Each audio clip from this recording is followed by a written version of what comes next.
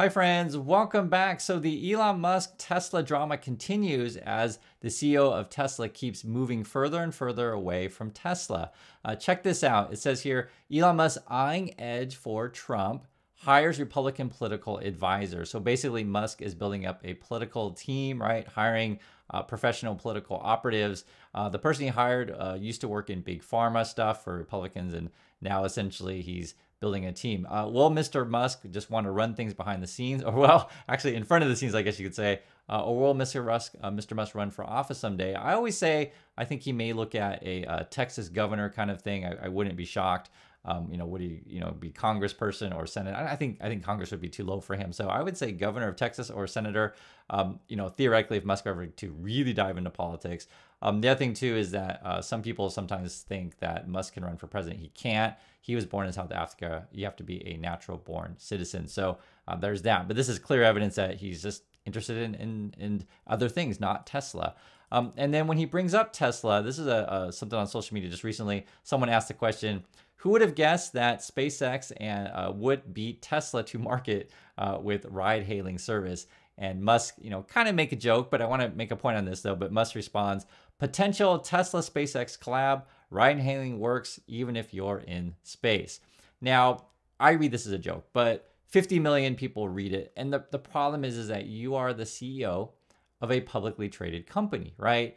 And sometimes your jokes, meaning like, ha ha ha, I'm going to buy Twitter, sometimes those things become real and the dude buys Twitter, right? So you guys understand what I'm saying there? Or for example, or sometimes you make jokes about, pumping up Shiba Inu and then Shiba Inu pumps up. So, any kind of like hint that there's a Tesla SpaceX collab, I'm sure the Tesla, stock promoters will be like, oh my God, guys, look, evidence of a collaboration. And so I hope you guys understand this is the sort of, you have to be very, very careful about the things that you say as a CEO of a publicly traded company. And I'll let you guys read that as you like. Musk is also tweeting about this is just 18 minutes ago about surveillance and liberty, this kind of stuff. I mean, it's not really about Tesla. And he's tweeting out this weird stuff. This was a couple days ago. And it gave me I had to think about this for a couple days to process this one. So basically, you can see here, this is from Musk. Corporate needs you to find the difference between these two pictures. And again, he's referring to X/Twitter, not Tesla. It's all his whole focus is on politics and other companies. It's not Tesla. And you can see here, it's a picture of North Korea, Kim Jong-un and Mr. Musk. And I guess, and it was kind of funny. I was like, okay, so do they look similar? Is that what the joke is? And then I thought about it more.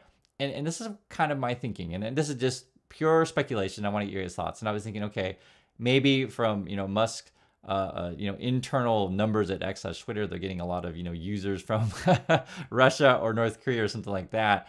And they're trying to, figure out why suddenly is North Korea trending and why is Musk trending the same time as North Korea. And I was thinking it's not necessarily that they look alike, just maybe the, bots and the users are coming from those parts of the world. So that's just something I was thinking about and wonder if you guys think that as well. More crazy news. This was actually a police story. So if you're a Tesla stock promoter, you always say, guys, police departments around the country are buying Teslas to work as police vehicles. And you can read the headline here. Tesla gets its first negative review from a police force standpoint. So this was actually a really interesting one. So I'm not a police officer, so I haven't thought about these kind of things as a police officer, but when I read through it, it kind of made sense. So basically just it costs more to, I guess, retrofit a Tesla Y opposed to say like the Ford, this is I think this is like what do you call this thing? You guys can tell me. It's with the Ford SUV hybrid. The name of it's escaping my. Please type in the comments which one this is. I just forget. But the idea though is, do you want like this bigger car or do you want this smaller car, right? And the police were saying, our equipment, we need something bigger, especially the back seat. Like if we want to put vests in the thing or any number of things that police have to put back there, it doesn't really fit that well. And then if you want to detain someone, this vehicle also doesn't work that well. It was interesting because I was thinking about this, was like, looking about this stuff. This would be much easier to detain someone in this vehicle. The other thing too they mentioned is if you are training another police officer or have a partner, and it was that I didn't realize. I always thought all police officers drive around with partners. I just thought so, but I'm stupid. Again, I'm not a police officer. I haven't thought about this, but I'm sure there's situations where they're solo in a car and there's other situations where they have a partner, and you guys can comment on that. But basically, if you have a partner in the car, they were saying like the Tesla Y, because you got to put all this other equipment in there, like your screen and stuff like that. the passenger seat is just not that comfortable for that. And it was interesting though to hear this stuff because again, I'm not a police officer. It's just fascinating to hear what they said. The other gist of it, and I'll read the details, but is that the because many of the things in the Tesla are automated, it doesn't work great for a police situation. We need to have your car react quickly. So we'll read it here. They call it the smart car challenges. And again, this is from the police officer perspective. It says the Menlo Park PD listed autopilot interference, lighting controls and proximity lock, sleep mode, and self-closing doors as disadvantages, right? So think about a situation where like, as a police officer, you don't necessarily want the door to be closed at all times. Sometimes you want to leave it open for any number of reasons, right? You guys watch police movies. You guys know, understand. You're going to leave the door open. You're going to use it for cover. You want to leave the door open. You're trying to get someone in the car, whatever. Like, let's say you're trying to detain someone, throw them in the car, and the door shuts automatically or whatever. You guys, you understand what I'm saying? You don't want everything to be auto all the time. So that they say here, for example, autopilot interference. There is a delay when officers shift into drive, and on occasion, the Teslas automatically stop when an officer attempts to pull off to the side of the road to approach vehicles or people. So again, manual controls is where you don't want any sort of auto thing. You want to be able to like, do exactly what you want to do when you want to do it. Here's another thing, lighting controls. Tesla does not allow direct access, so no direct access to the system. Talking about lighting. Officers need to use multi-step touchscreens process to follow standard practices to dim their lights upon approach at night. Oh, interesting. Yeah, as a police vehicle, right? If you want to, go in at dark, turn the lights off and then kind of sneak right in. Now, in terms of like a pro for, say, a Tesla, electric cars are very, very quiet. So I think that would be useful for police cars. But yes, I think in this situation, you would want manual control of your lights. Proximity locking, sleep mode, and self-closing doors. The car knows when the key is or is not present within an effective range, right? So is the key close to the car or not? The cars will not lock if the key or enabled smartphone are near the vehicles, and conversely lock if the key or smartphone is away from the vehicle. Yeah, so there's any number of reasons why you'd want to lock the door quickly, not lock the door, etc. And then the way that the car works right now, it's dependent on where the key is. So I thought that was really interesting stuff, guys. I'm not a police officer, so I never thought about those things before. But this is the kind of like crazy news you find about Tesla all the time. And here's another one. Demand, this is JD Power. They're just saying demand overall in the USA is going down for EVs. They basically had to revise their earlier projections because before, when everyone's buying EVs, electric vehicles, like, oh yeah, it's going to grow forever, whatever. But now that they're in hands of consumers, maybe not so much. It could be one of two things, right? So, and it depends on your situation. One, are you just not buying EV because you think they're too expensive? Or two, are you not buying EV just because you want a hybrid, right? And it just depends on your situation. But yes, essentially sales forecasts are going down.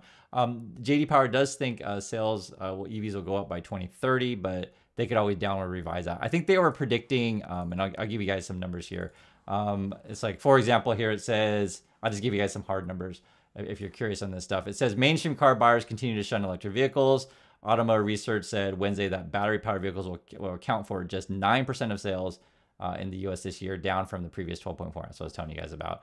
And then they were saying like, Ford's getting out of the EV stuff. They're not doing so much canceling stuff. Volkswagen's, slowing down because the money's not there. Just not worth building these things. And then they were saying, this is where on the positive note, they were saying JD Power shows that EV sales were 7.6 of vehicle sales last year. Research said it sees EVs accounting for 36% of U.S. sales by 2030. I'll let you guys be the judge of that. I mean, so the question would be, 5 years from now, do you think a third of all vehicles are going to be electric on the road? Who knows, right? I can't predict that far ahead, and we'll see. But what I can say, though, I can say what's happening today. There's more competition on the road. XPeng, you can see here, they're releasing a vehicle that I guess is going to be under 20,000. This is an electric vehicle. If you follow my channel, we just drove, it's not an XPeng. XPeng is a Chinese vehicle. We drove Kia EV3. You can find my review on the channel. There's going to be a lot more competition. Now, Kia, I think they're going to more like 35-ish. So these XPengs at 20 though, but this is for the Chinese market. If it were to come to the US market or otherwise, I think the cost would probably be higher. This was interesting though, just to give you an idea. It says the basic version of this talking about the XPeng's car is 119,000 yuan, right? So that's Chinese currency.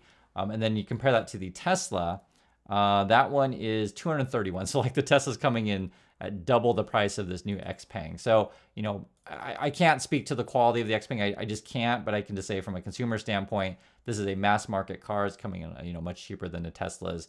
And, if you're looking to get into a car just in general, and this thing seems to work fine, and you don't need all these automatic bells and whistles, and, the police don't want all the automatic bells and whistles. This could spell doom for Tesla. They're already losing market share, and you can actually see it in Tesla's actions. This is just came out a couple days ago. They're extending their 0% financing for their vehicles in China, right? And so that basically is going to hit your margins. I understand, guys, that you have all these cars sitting in the lots or in the storage. You got to get them out to people, because you can't just have them sit there with bugs crawling around in these things, and grass growing up them, because we've seen reports where they're just sitting in fields. And so, they got a real demand problem over there. Moreover, this is all this stuff just keeps coming out. And this is, this is just reality. And I understand if you're a fan of Tesla, you think, oh, this is just mainstream media just making up stuff all the time. They just hate Elon Musk and Tesla. No, they just report the truth, guys.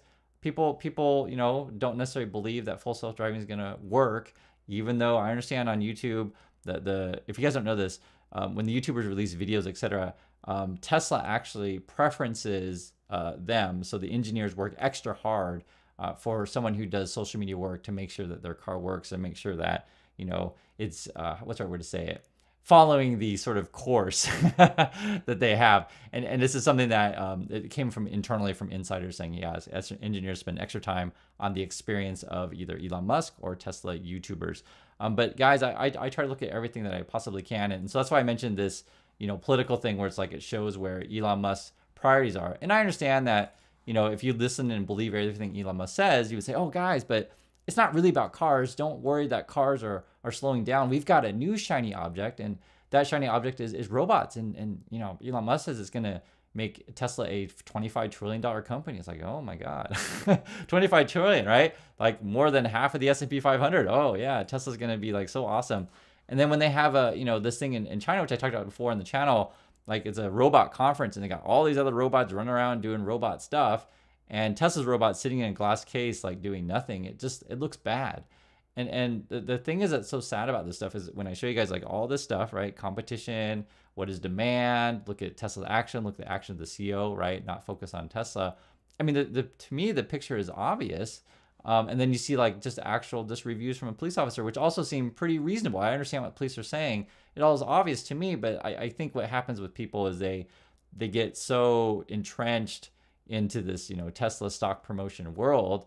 And also too, you're down your money. So you're like really stressing out all the time. Like, when's my money coming back? When's my money coming back? I hate to break it to you guys. It doesn't look good. It's obvious. It just doesn't look good. Now, this was an interesting one. I mentioned this before, and I want to bring it up again. So Canada is raising their tariffs on Chinese made vehicles, and it turns out that hurts Tesla because I guess the cars that go to Canada are coming from the Shanghai factory. So that was I can't answer why. I just don't know, because I thought that was interesting, because I know they make some Teslas in the USA, so why not just ship them north? Who knows? Ask Tesla. But evidently, Canada gets ones from Shanghai. And if you guys are in Canada, you guys can let me know if you have any details about this kind of thing. But this is interesting, and that certainly hurts Tesla for those who want to drive that in Canada. And you got this. The hits just keep on and coming. Guys, I really know. I check out all this stuff every day. So the Consumer Reports, this is August 27, 2024.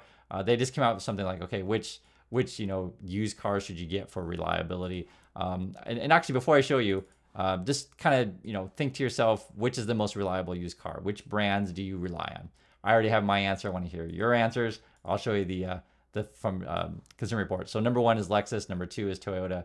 Number 3 is Mazda. Number 4 is Acura. Number 5 is Honda. So that's the top 5. You probably notice a pattern there. Japanese cars are made pretty well. Then you got Buick, BMW, etc.